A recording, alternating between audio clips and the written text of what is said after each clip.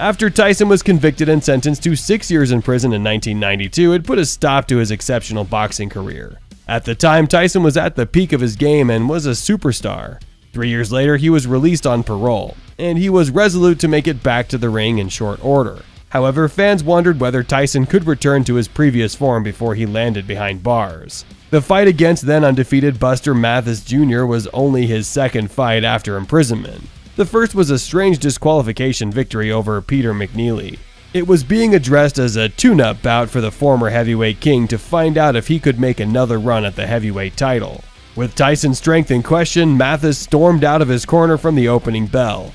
Starting strong to overpower Tyson, this proved to be his undoing, as Tyson needed just a few rounds to get into his groove until a vicious uppercut in the third round separated Mathis from his